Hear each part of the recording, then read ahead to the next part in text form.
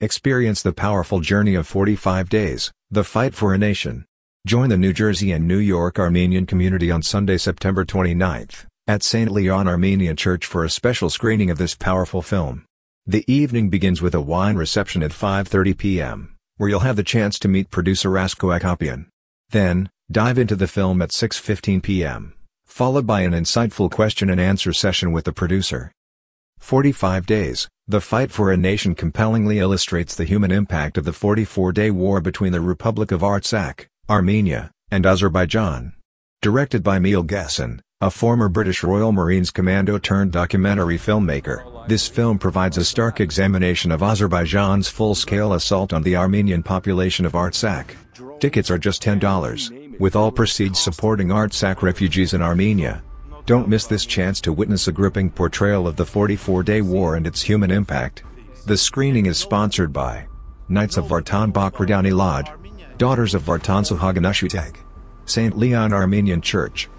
For more details, contact sargus1@gmail.com or call 201-951-4602, or email r@edracorp.net or call 917-837-1297. Join us for a memorable evening of film, discussion, and community support. See you there.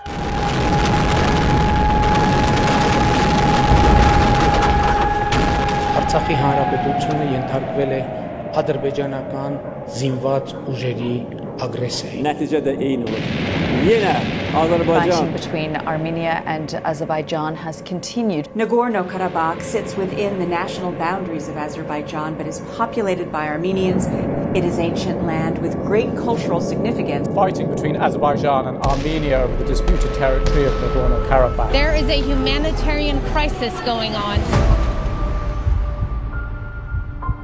18-19 years sons fighting against Turkish special troops, against ISIS from Syria. Any Western leader, they could have ended this war in 2 days, but they weren't willing to do that. Whether we live or die doesn't matter. Not all lives are equal, and our lives don't matter. And we've learned that.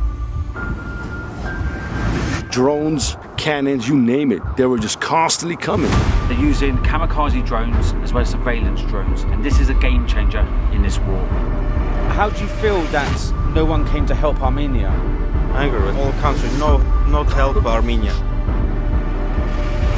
We see awful things, and nobody know about that. Armenia was only one.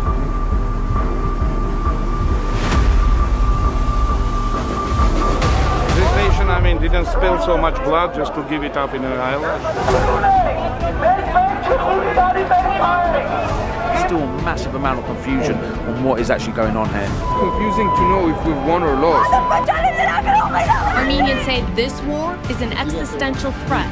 Putin announced that 2,000 Russian peacekeeping troops will be heading in to replace Armenian soldiers. People actually thought we were going to win this war, and we were not going to win this war the way it went. It's not easy to burn your home. They can't kill us, and they can't kill our hearts.